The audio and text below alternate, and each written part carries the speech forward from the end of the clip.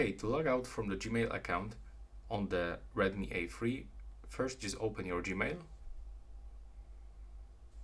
Now click that we got it.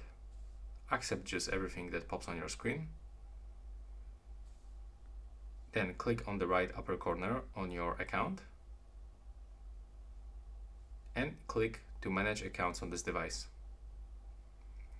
From this, you have to click on this account, select remove account, and click to remove one more time.